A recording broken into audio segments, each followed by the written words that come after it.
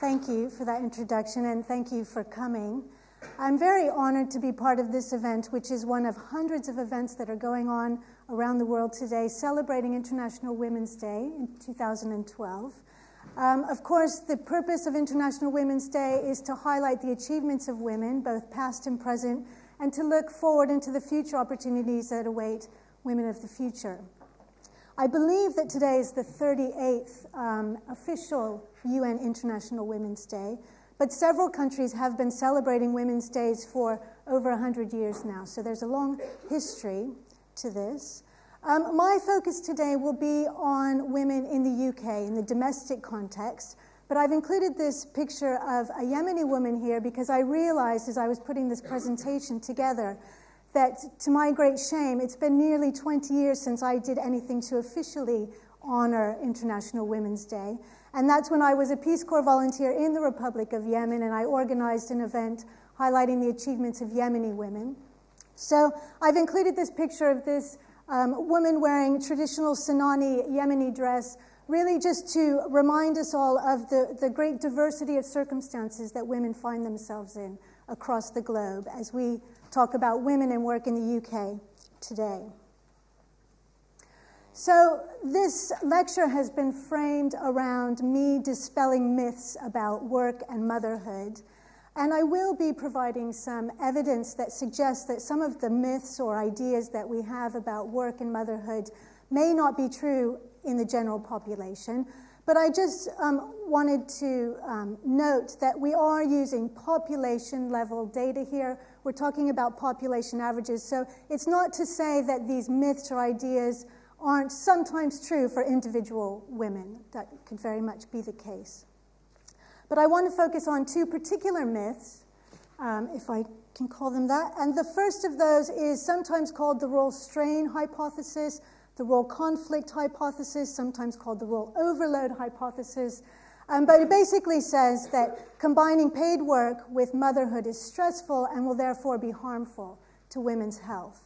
And this is a very old idea. It emerged about 40 years ago in the United States initially, mainly in response to women's increased labor market participation at that time, and particularly the increased labor market participation of mothers at that time, which led to concerns about the impact on women's health of combining the responsibilities of paid work with family responsibilities.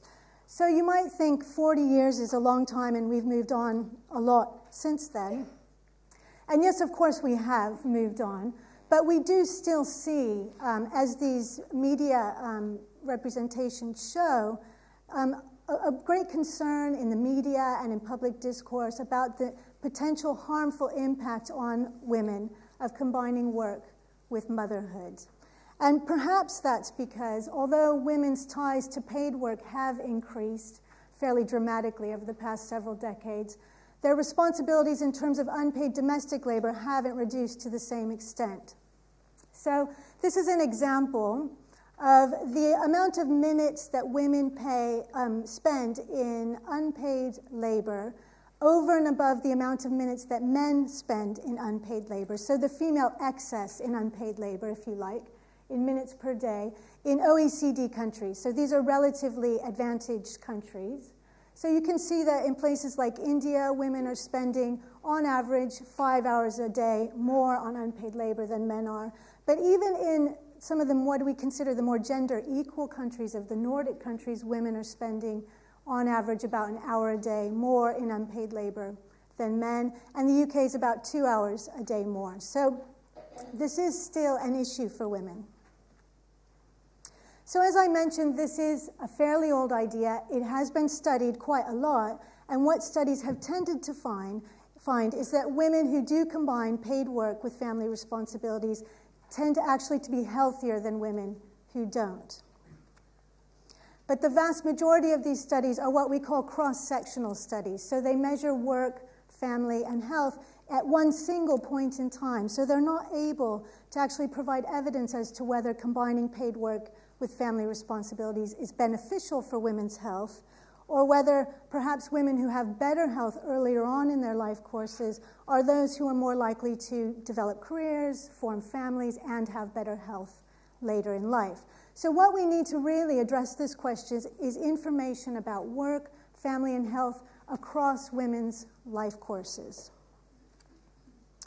And we're very lucky in the UK because the UK is really a world leader in terms of studies that follow individuals over time, what we call longitudinal studies. And particularly the UK is a world leader in terms of what we call birth cohort studies. So these are studies that follow people from cradle to grave. And there are 4 of them currently in the UK, with a 5th being planned at the moment. So there's a study that's been following people who were born in 1946, 1958, 1970, and the most recent birth cohort study that we have in the UK is the Millennium Cohort Study of children born in 2000, 2001.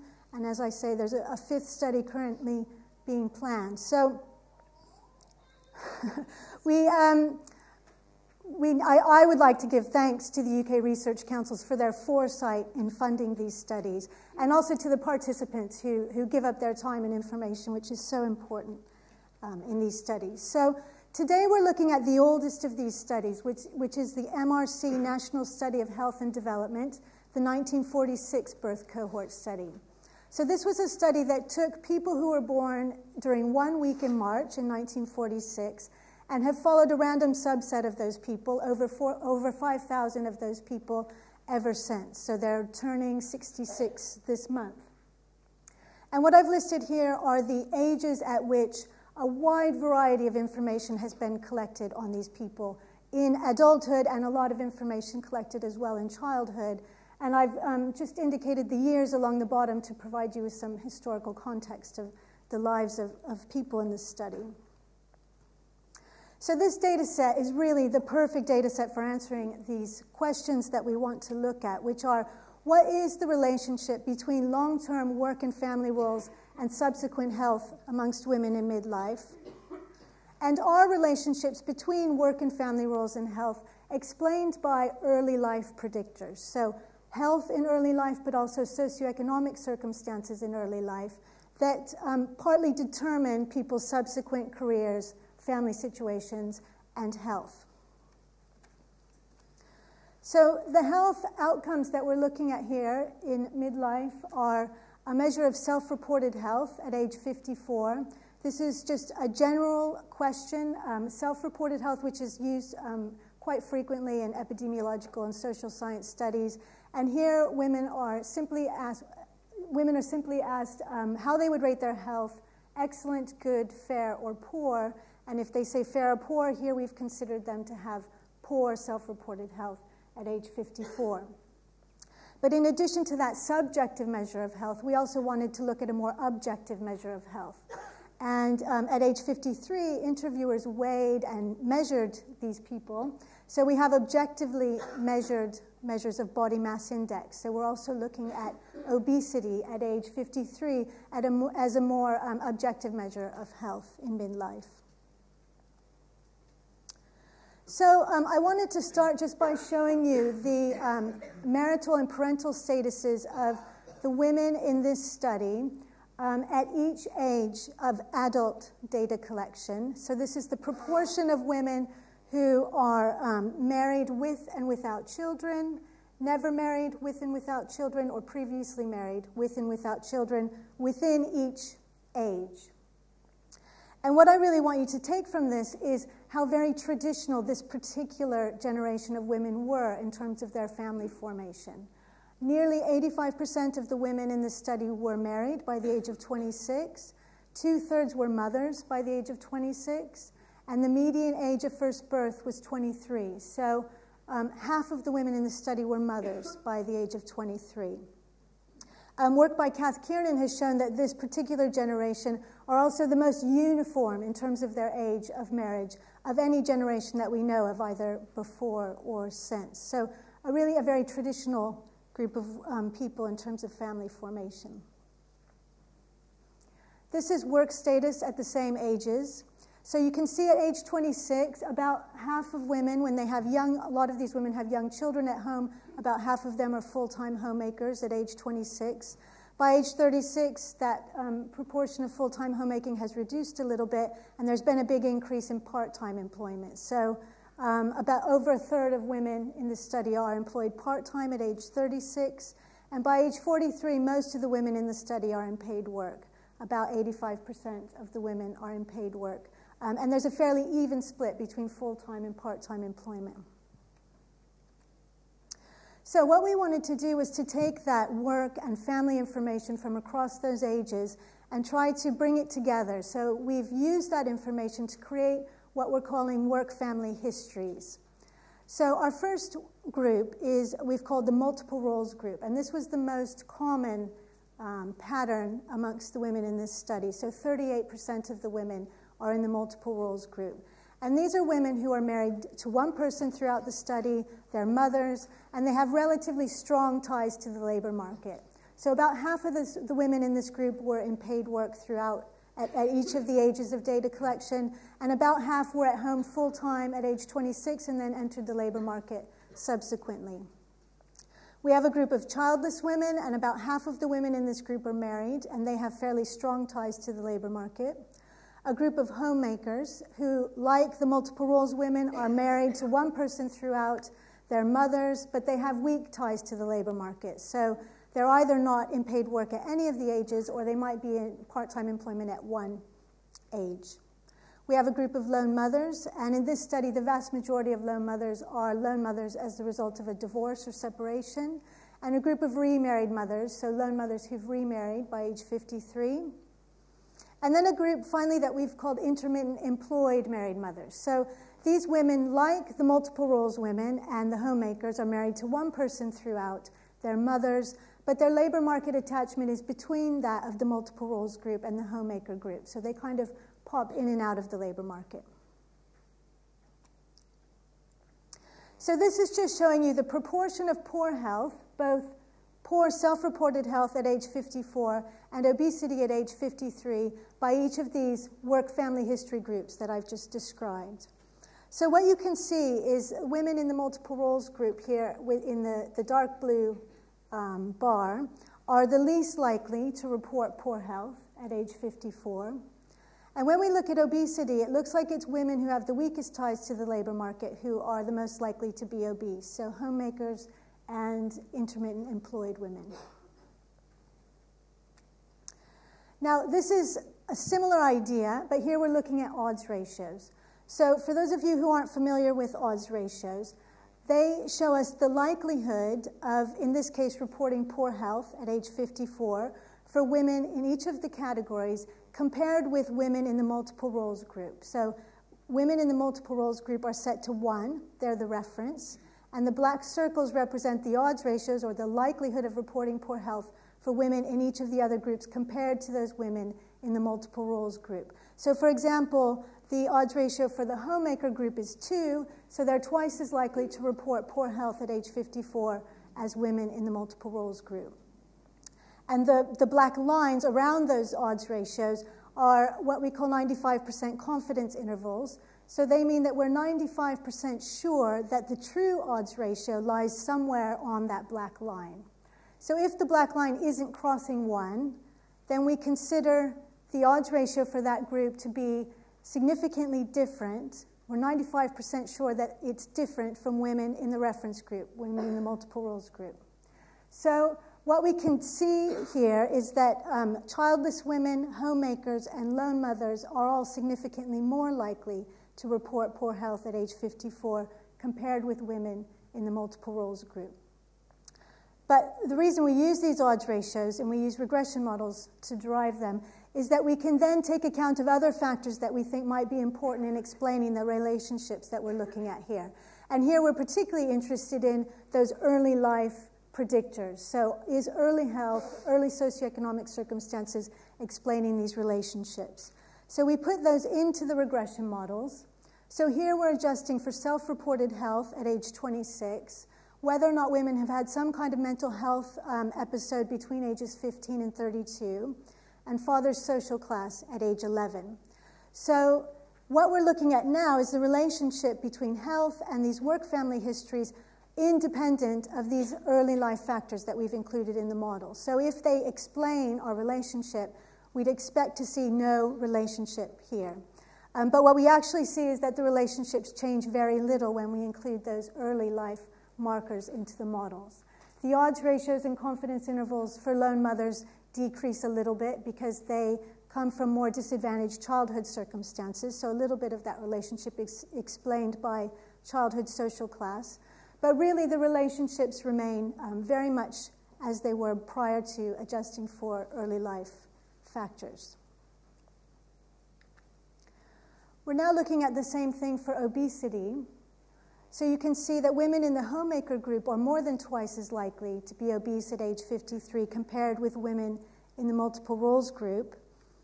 And again, when we adjust for BMI at age 26 and father social class at age 11, and we also ran these models adjusting for BMI at age 15 and women's educational attainment, we see very much the same thing, that these aren't explaining our relationships. So homemakers remain twice as likely to be obese at age 53 compared to women in the multiple roles group. And once we account for these early life factors, we actually start to see a significant relationship for women in the intermittent employed group as well. So those women tended to come from more advantaged childhood circumstances. So once we adjust for father social class at age 11, a relationship emerges for that group. So one of the things that we need to think about when we're studying the same people over time is the fact that measures on the same person over time are correlated with one another. So your BMI early in your life is likely to be correlated with your BMI later in your life. And to do this properly, we need to use techniques which account for that correlation within individuals. So we use something called generalized estimating equations, which account for that within individual correlation. So here I'm showing you mean BMI, so this is average BMI by age for the two most extreme groups, so the multiple roles group and the homemaker group, using these generalized estimating equations to account for that within-person correlation. And on the y-axis, I've shown you the WHO guidelines in terms of what's considered to be a healthy BMI, overweight, obese. So what you can see is that the women in the two groups start off in the same place. And unfortunately, BMI increases for everyone with age, but it's increasing at a greater rate, more quickly for women in the homemaker group. So by age 36, on average, women in the homemaker group are starting to enter into that overweight category. Whereas for women in the multiple roles group, it's happening a little bit later at age 43. So our conclusions from this were that women who combined paid work and stable family relationships over the long term ended up healthier in midlife than full-time homemakers, and also healthier than lone mothers and childless women. And they were less likely to be obese than women who had relatively weak ties to the labor market. And this doesn't seem to be explained by health or socioeconomic circumstances earlier on in the life course. So I'd now like to turn to myth number 2. When we published the results from the study I've just shown you, one of the reactions in the media was, well, that's great for the women, but what about their poor children? What kind of detrimental impact is this maternal employment having on the children? So we wanted to start to look at this, and as you can see from these media cutouts here, this is something we hear a lot about as well in the media and just in popular conversation, the impact of maternal employment on children. But what does the evidence say? And this has been studied quite a lot. A lot of the work in this area has focused on educational and cognitive outcomes for children, so reading scores, math scores, that kind of thing. And the results of those studies have really been quite mixed. Some of them suggest that it depends on the socioeconomic circumstances of the household, the age of the child when the mother goes to work, the number of hours that the mother does. But it's a real mixed bag of results, nothing terribly conclusive there. There have been a few studies now linking maternal employment with child overweight and obesity. We've seen that in several studies now. We wanted to look at the relationship between maternal employment and child psychological well-being, what we call socio-emotional well-being. So our research questions were, are children whose mothers are in paid work in the early years, over those first 5 years of life, more likely than children whose mothers are at home full-time to show emotional or behavioral symptoms at age 5. And are children more sensitive to the effects of maternal employment in that first year of life? Because that's been suggested by some of the studies that have been done. So here we're using the most recent British birth cohort study, the Millennium Cohort Study. And this is a national study of nearly 19,000 children who were born in the UK between 2000 and 2001.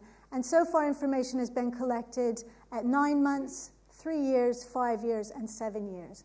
Today I'm just going to show you information up to age 5.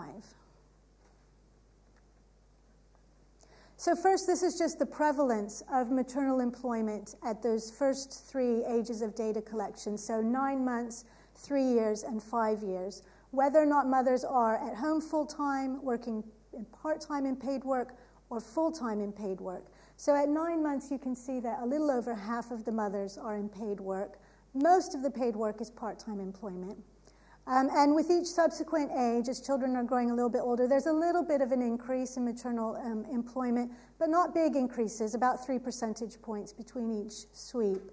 And most of that increase is in part-time employment.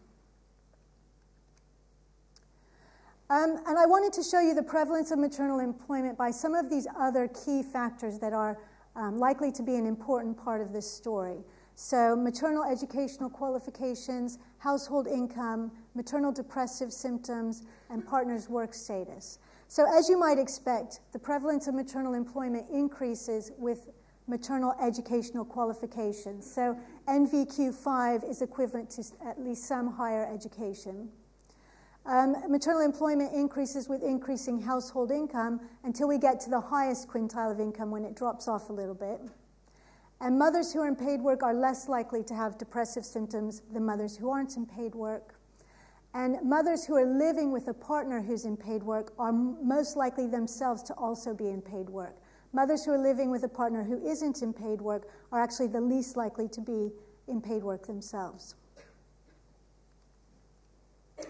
Okay, to measure child socio-emotional behavior, we're using the Strengths and Difficulties Questionnaire, the SDQ. This is a standard questionnaire that's used in a lot of the big surveys to measure child socio-emotional well-being. It has 20 items, which I've briefly listed here, and covers these 4 domains. So emotional symptoms, conduct problems, hyperactivity, and peer relationships. So here we're using the top decile, the top 10th percentile of scores on the SDQ as our definition of behavioral difficulties. So here, I'm showing you the prevalence of behavioral difficulties at age 5. First, in the mauve bars, without looking at maternal employment, just looking at gender differences, you can see that boys are more likely to have reported behavioral difficulties at age 5 than girls, and this is a well-known finding in the literature. And then looking at behavioral difficulties by maternal employment at 9 months. So trying to look at the importance of that first year of life in terms of maternal employment. And what you can see is that the prevalence of behavioral difficulties increases with mothers decreasing attachment to the labor market. So boys and girls whose mothers are at home full-time are more likely to have behavioral difficulties reported than children whose mothers are in paid work. So these are unadjusted relationships, it's important to remember, so they don't take account of the things that we've seen are linked with maternal employment, like maternal education, household income. But they certainly suggest that there isn't a detrimental effect of maternal employment anyway. We then wanted to go on and look at cumulative maternal employment across those first 5 years. And we've done that with this really rather crude measure, I have to say, of cumulative maternal employment over the 3 ages. So simply whether or not mother is in paid work at all 3 ages, 2 of the 3, 1 of the 3, or none of the ages of data collection. So this includes both full and part-time employment. So a little over 40% of the mothers have been in paid work at all 3 ages. About a quarter have not been in paid work at any of the 3 ages.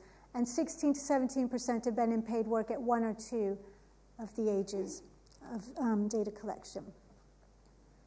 So here again are our odds ratios, and these are the likelihood of behavioral difficulties at age 5 by that cumulative measure of maternal employment. So what you can see is the likelihood of reporting behavioral difficulties at age 5 is increasing, with mothers decreasing attachment to the labor market. So, for example, boys whose mothers haven't been in paid work at any of the ages are twice as likely to have reported behavioral difficulties compared with boys whose mothers have been in paid work at all 3 ages. And the relationship is much stronger for girls than for boys, and this is a significant gender difference. So for girls whose mothers haven't been in paid work for any of the ages, they're 6 times more likely to have reported behavioral difficulties compared with girls whose mothers have been in paid work at all 3 sweeps.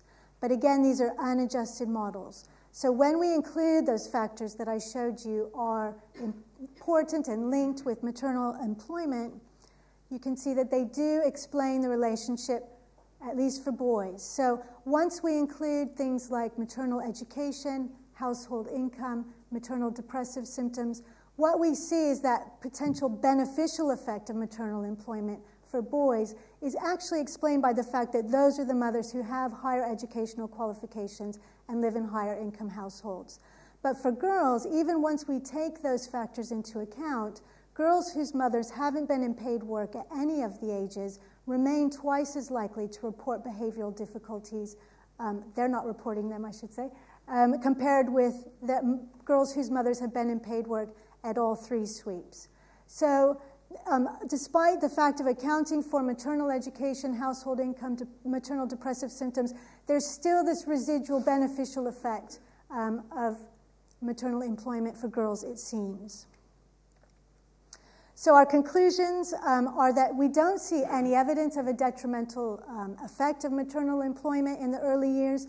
If anything, there's some suggestion of a beneficial effect, but that effect is explained for boys by the fact that those mothers are those that have higher educational qualifications, live in higher income households.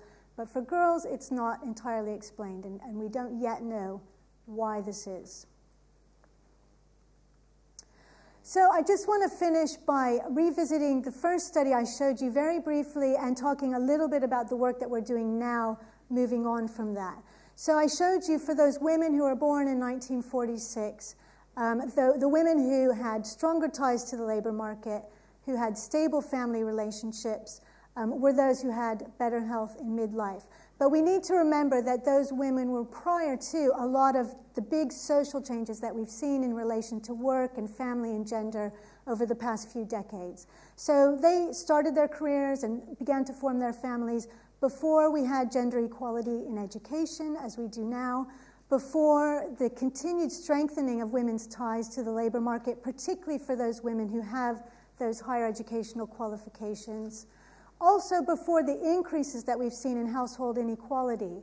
And we've also seen increases in inequality amongst women, between those women who are getting those higher educational qualifications and those women who aren't. And they're really facing very different circumstances.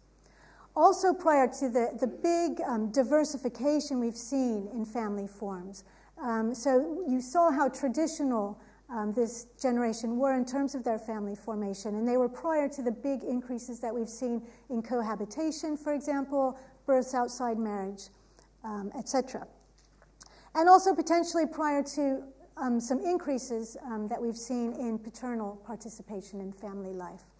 So what we want to know now is, are those relationships that we've seen in that particularly traditional generation of women, do they hold true for more recent generations of women? And also, how are these social changes impacting on the health of men and children? Because this area has tended to focus on the health of women, and as gender roles are changing, it'll be interesting to see the impact of that on men's health as well. So we're starting to look at these relationships now in those more recent British birth cohorts to look at whether there are generational differences in the relationships that we've seen. And just a quick plug, I'll be advertising a PhD studentship any day now to work on some of this stuff. So if anyone thinks they're interested in working on it, please come and speak with me. So it just leaves me to thank colleagues who've worked with me on this work, Professor Yvonne Kelly, Professor Mel Bartley, who's director of the International Center for Life Course Studies in Society and Health, where I work. Professor Diana Koo, who's director of the 1946 birth cohort, and Tricia Crowley, who was instrumental in today, and particularly the Economic and Social Research Council, who fund the ICLS Research Center. So thank you.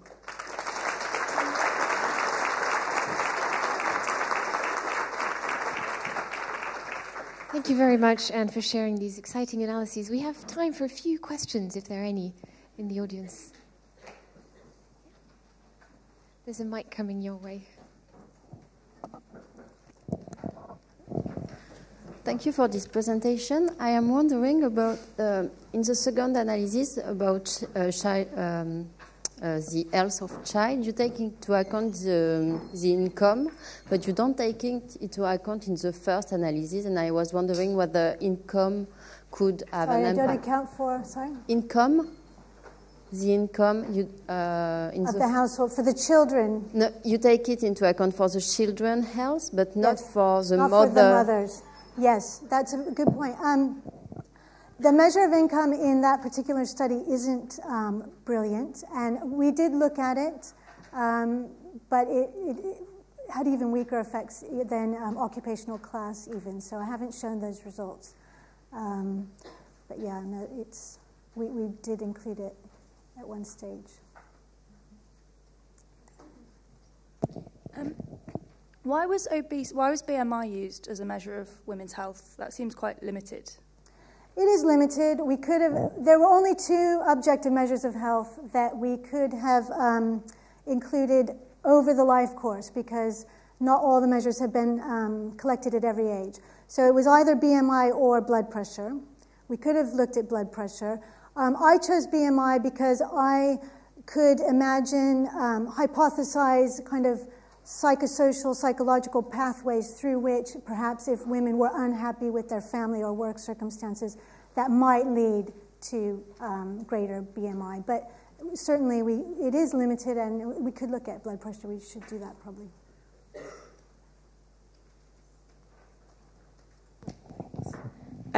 Wouldn't homemakers have more time to report ill health than people who are at work, because if you had like the flu or something and you're in work, maybe you wouldn't report it as much as someone who's at home all the time and had the time to go. Do you mean in terms of like going to the doctor and having time to? In the reporting? We can't really look at whether there's a reporting bias, but these are all collected in the same way, so they're all collected by an interviewing, going to people's houses. So it's not that it's come from health service use or anything like that.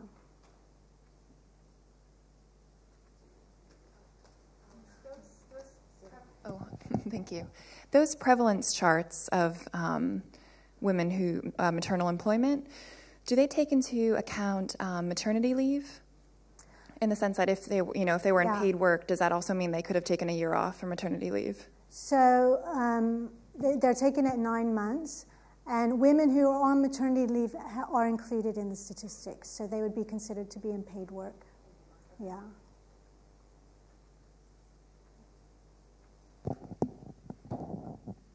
Have you taken into account the number of children that the women have? We did for the obesity finding because someone suggested to us that this homemaker effect could be because they have more children. So we did look at that, and it did attenuate a little bit, but certainly not enough to, it didn't explain the relationship. So the homemakers did have more children than women in the multiple roles group. But when we adjust for that, it doesn't explain the relationship.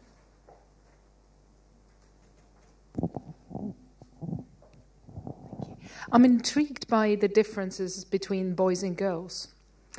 Do you think there's anything to do with the role models? So when the women are in employment, that it has a positive effect on the girls? It could be. We can't look at that, I don't think, in this study. We did speculate that in the paper. And we also, what I haven't shown is we looked at the employment situation of both parents, where there were 2 parents in the household. And we saw that for the female-headed households, the boys were doing worse, but in the traditional male breadwinner households, the girls were doing worse. So there were other suggestions of gender differences there for the children as well. So it'll be really interesting to try to figure that out.